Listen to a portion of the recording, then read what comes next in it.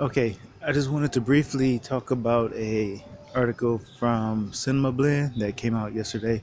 Or yeah, sometimes I get mixed up on the dates in a different time zone here. But this article was explaining how, as they called it, we had a long time to wait for the DVD or the Blu-ray to actually drop from the time of the pre-order or whatever. But to me, that's not so much of a problem, and I hope you can hear me. I'm trying to keep my voice down out here. Um, but anyway, the thing is that I really wanted to talk about from this article was that Cinema Blend had once again acknowledged our existence as they put it, the vocal fandom, and thankfully they didn't say toxic fandom. And so that's another thing that I actually want to touch on a little bit. Uh, but the thing is, in light of the fact that we had just discussed the other day about whether it was okay or whether it was good for us to actually be so vocal on the internet and be so, like, the way we sort of invade threads and movie threads and ranking threads and voting for Alita and showing our support for Alita. And some people feel like maybe we're going a little too far or overboard with it. Um, Boy, I thought I had a quiet corner.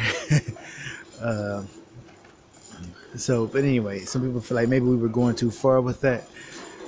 But this article kind of shows or proves that I think it's actually a good thing that we're so vocal and that we're so noticeable. Because without this fandom, let's just say if Alita had hit the movie theaters and made his 400 million, which it probably wouldn't even made if some, especially in China, people weren't just showing up and just coming again and again and again. But without the fandom really being as fervent as we are, um, this movie would have just been pretty much. It would have just made its 400 million and just sort of just went away, right? It would have been really truly considered a failure, as some people still try to claim it is. And the thing is, though, with the fandom actually showing up and showing support and going to threads and being very visible and vocal, then that solidifies this movie as not just a mere, just one and done. So I'm just going to read this one part here because this is all I really care to read here. So this past February, Alita Battle Angel made its debut in theaters worldwide, fulfilling a dream decades in the making.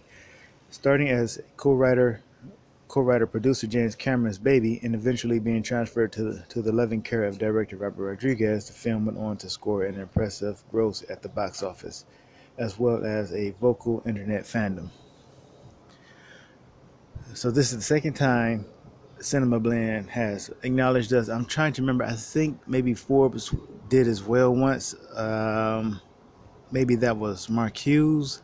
I'm not quite remembering, but I know Cinema Blend has at least acknowledged us twice.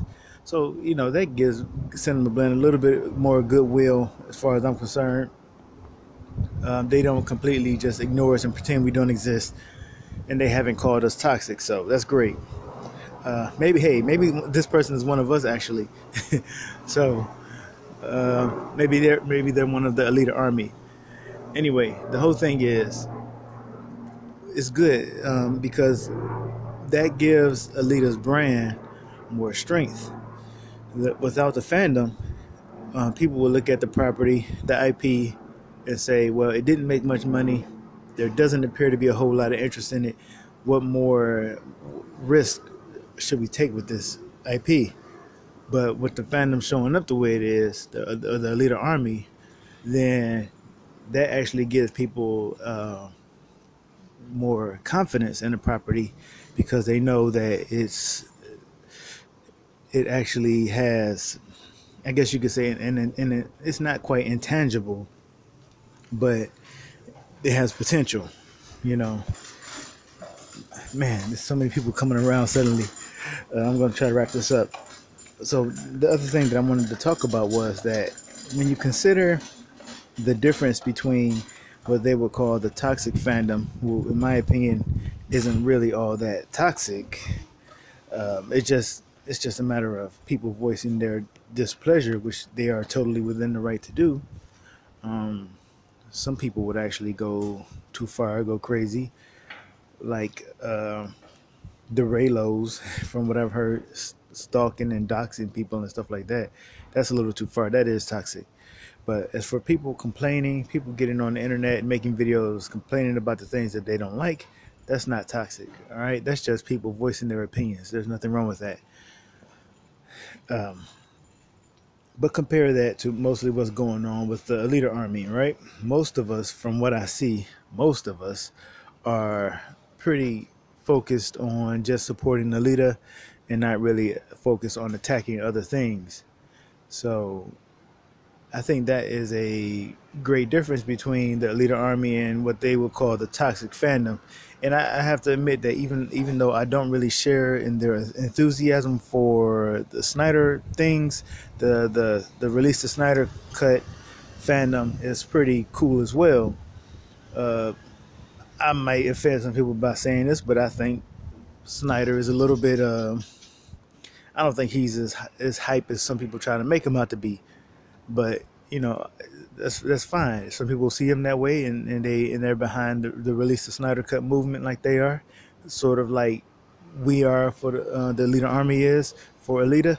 Then I think these are two examples of great movements, great fandoms, and I'm not sure if we even really need a name or a term for that kind of stuff. Like if there's toxic fandom on one end. Um, I should give you something to actually look at instead of make you stare at this page. If there's toxic fandom on one end, there should be something on the other end of the spectrum, which I think the Alita Army would fit. Like I don't know what you would call it. Uh, great. Nah, great fandom sounds kind of stupid. There has to be some kind of name. But anyway, that's pretty much it. I don't want to make this go on too long. So, yep, keep supporting Alita. Keep buying those DVDs. I need to get on Facebook a little bit more and start promoting there, and also Instagram and all that other stuff too, and sort of spread out from Twitter a little bit.